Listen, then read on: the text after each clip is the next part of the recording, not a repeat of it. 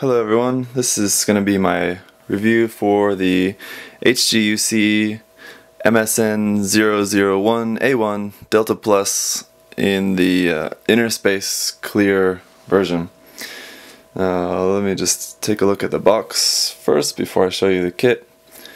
As you can see, this is the theatrical release. I think there was also an online exclusive version. This was the version sold at the cinema at the time of episode 4, I believe, because this was, as you can see, 2011.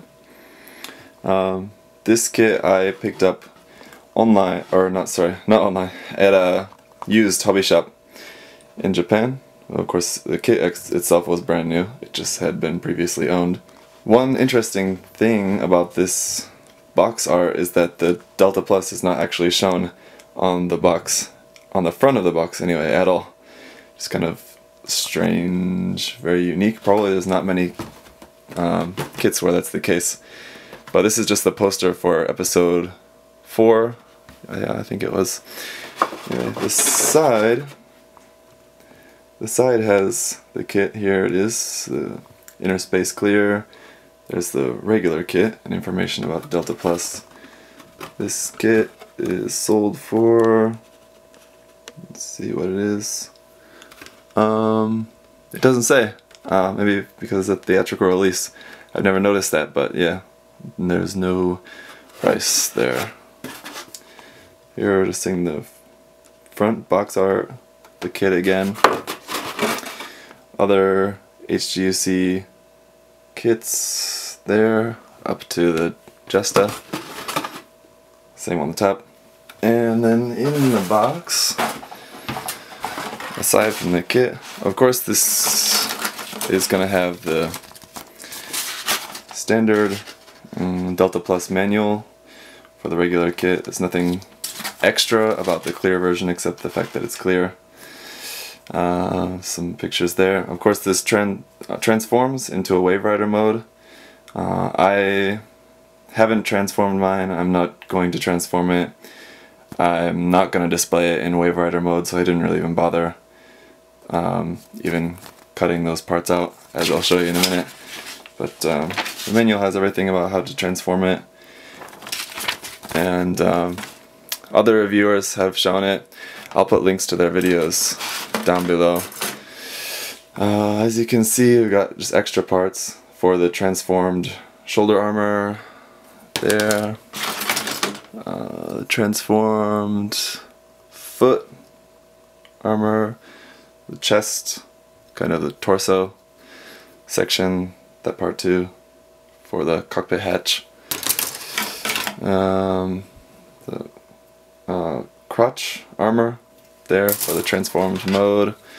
Kind of the main body of the transformed mode is in this silver. This is this part, and the kind of cream white, which there's only a few pieces of, are the only parts that are not clear. There is this runner of silver parts as well. And got one beam saber, actually two. One I've got here in the hand already. A beam saber hand and beam saber there, and then another beam saber, but only one handle, so not really much point of that. Some foil stickers I haven't used. I'll just throw those away. That's that. Okay, so since I already showed you the beam saber blades, I'll go ahead and talk about the accessories for this kit.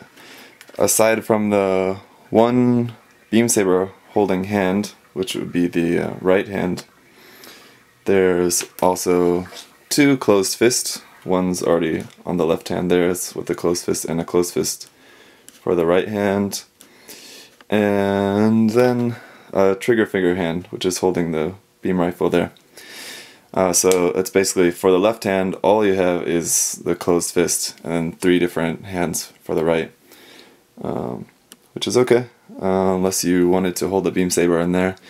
You might be able to just drill out the inside of the hand there with a pin vise. Might be pretty simple. But as you can see, the other accessories would just be the shield, which I've got some decals on. Again, all of the decals on this kit are all from SamuelDecal. So I've got some decals there on the back of the shield. can see the inside of the shield has got like the missiles there and the beam gun. Some more decals. I've got the Delta marking there on the shoulder, on the side of the leg. Here, let me hold that. The side of the leg, and on the side of the wings, there's the. On this side, I've got the Delta marking and the EFSF logo there, and Anaheim Electronics on the wing. This kit is really shiny. It's hard to see it, and because it's light colored. And then this side, let's see, got the Delta logo again there, and then the Nehel Argama kind of ship there. There's also a couple Londo Bell things here, and maybe another one. And on this leg, there's the Wave Rider mode kind of stick decal there. So a lot of all the decals are white. There's quite a few on there, but I think because of the light color of the plastic, they really aren't like taking over when you look at the kit. The only ones that like really stand out right away are obviously going to be the ones here on the darker color on the chest. So like as I mentioned before, everything is just in clear. We've basically got this light purplish clear, and then this dark, it's like really dark blue clear. Just the silver, like a dark silver for all the inner frame parts. And for HG kit, it's got a lot of inner frame actually, which makes it look really good and clear because you can see it all under like the really light colored clear parts. There's also, oops, pop that back on. There's also a lighter color clear. There's a few pieces of, there's one in there in the shield and inside where the arms attach to the body. And then you saw that big piece for the Wave Rider mode. I did a little bit of painting on this kit. Let's see. I painted on the head. See if I can get that in focus. Yeah, there. Painted the visor red, the Vulcan's silver on the side of the head. I painted on the shins this piston silver. That's just gray, the same as the inner frame, that dark gray. I painted that front piston silver. On the beam rifle, painted some gold underneath, and then just that silver on the top of the tube, and then some silver here. Also the camera on the top of the head. Yeah, it's kind of hard to see. You can always check out my blog, there's more pictures there. As far as the articulation of this kit, like I said, you can check out some other people's videos covering the articulation fully, but it's got some parts that are articulated really well and some parts that are not articulated well at all. The head I've had a lot of trouble with because of the design, like the front lower part. If you want to have it to the side and down and point it down at the same time, it can't really do that.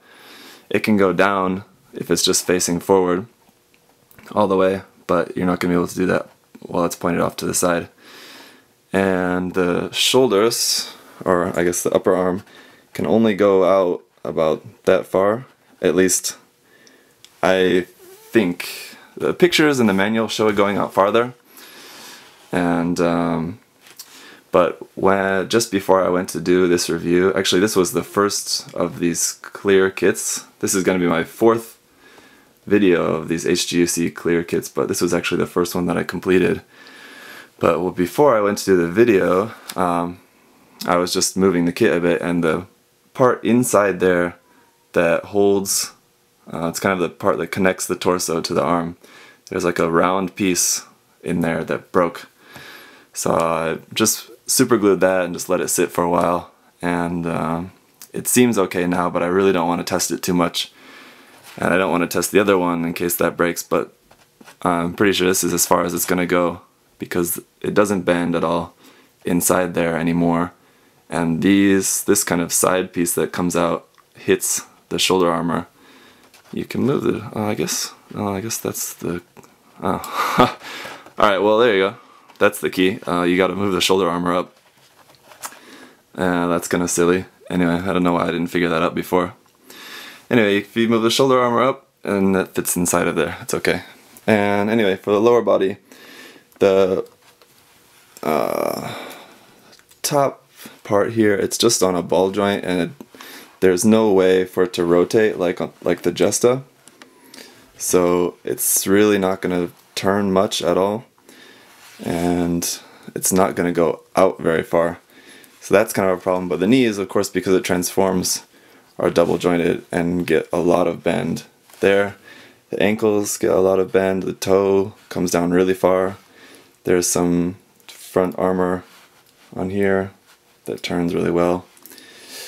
So the leg is really nicely articulated, except just the top part there. So it kind of limits it quite a bit, actually. Yeah, these wings, you saw it pop off before. All it is, it just goes straight onto this peg. So it doesn't really rotate forward and back at all. It doesn't move side to side at all. They're just stuck there. Of course, the wings, the individual wings, you can move up and down, but as far as where they're connected to the backpack, there's not going to be any movement there at all. This whole arm, which holds the wings, is just a piece just plugs in, and the wing just plugs onto it. It's not articulated at all, so that's kind of too bad. But otherwise, the kit looks nice. I've got the master grade of this that I've built, but I haven't painted it or anything. Maybe like 2 years ago, like right when it first came out, I think. And I really like it, but I really don't remember it well enough to compare it to this kit. But this is nice, and I think the clear looks really good on it, like the light purple and the dark, like it's almost like clear blackish blue, and then the dark silver all look really good. The gun, you might notice, is a little bit different, like maybe like shine to it. All the kits sprayed in glossy top coat, like I've done with all these clear kits, because the glossy top coat really makes the clear parts look really crystal and nice. Except for this kit, because it was the first one that I did, I thought, oh, I'll do the gun with the flat, and then like it'll be a cool contrast to have a flat top coat on the gun with like the shiny body. But I actually, after I did it, I didn't like it.